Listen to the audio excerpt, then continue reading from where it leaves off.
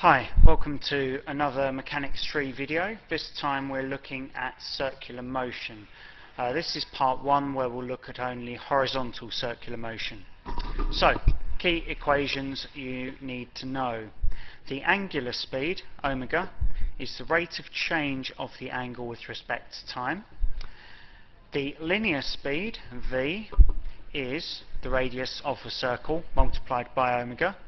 And the acceleration, which is always towards the centre of the circle, is minus omega squared r. Okay? Now, just sort of basics, changing between radians and degrees. There are 2 pi radians in a circle, so 2 pi radians is 360 degrees. Changing between radians per second and revs per minute. Pretty simple. 7 radians per second, for example, would be 7 lots of 1 over 2 pi revolutions. Because of this, 2 pi radians is 360 degrees or 1 revolution. And so revs per minute would be 60 times how many revs per second. Okay, right, horizontal circular motion. If we have a situation 1, smooth horizontal table, you have R acting up, the normal reaction, weight acting down, they would be equal, obviously as the particle is not moving upwards or downwards from the table. Use F equals ma towards the centre. Now that is pretty key, that's something that you pretty much always do. Okay? Right, so T, the force, is equal to ma. Now what we're doing here is using a more commonly used version of A, which is v squared over r. You get that by simply rearranging these two, eliminating omega, and A can also be rewritten as v squared over r. Okay, now this situation you would use if you have an inelastic string, but if you have an elastic string, you need to also incorporate T equals lambda x over L into this. And obviously, as always, you'd find out what you need from the question. Okay, another example, particle on a rotating disk. The only thing keeping the particle on the disk in this situation is friction, and obviously that friction will be acting towards the centre as a centripetal force. F equals ma again towards the centre.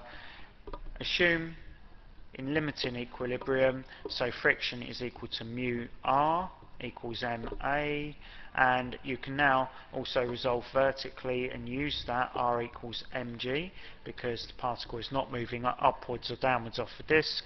So again, depending on what you're told from the question, will determine what rearrangement you need to do to find the unknown.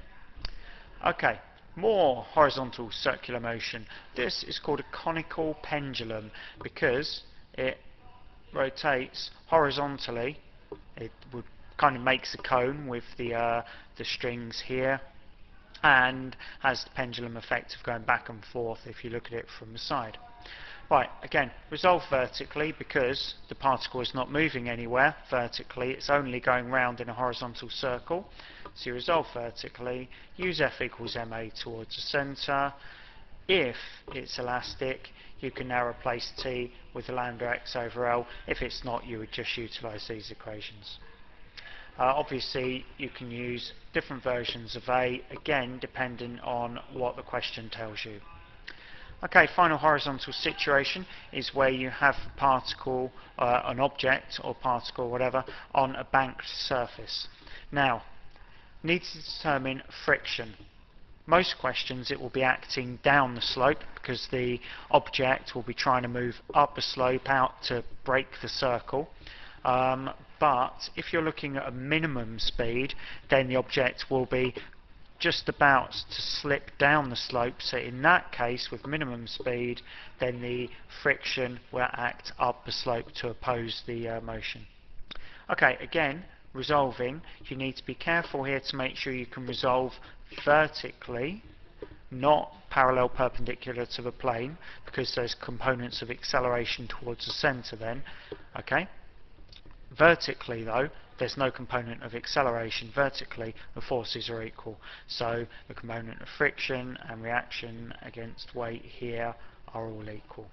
Then use F equals ma towards the centre as always. So you've got this equation as well. And use friction equals mu r, because you'll be in limiting equilibrium. And between those three equations, rearrange and get whatever you need.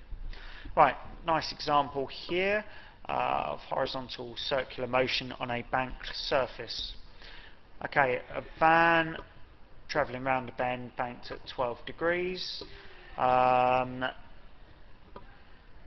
Mu is 0.2 and the radius of the circle of motion that the van is making there is 400 meters. So maximum speed of the van. So as it's looking towards the maximum, friction will act down because it's going faster and faster. The faster it goes, the more it's trying to leave the circle in that direction. So friction will act down the surface to oppose the motion. We resolve vertically to get equation 1. We use F equals ma towards the centre to get equation 2, and F equals mu r. So substitute Fr is 0.2 r into here and into here. Do some fancy rearranging and you should get V equals 41.09 meters per second. Okay, thank you.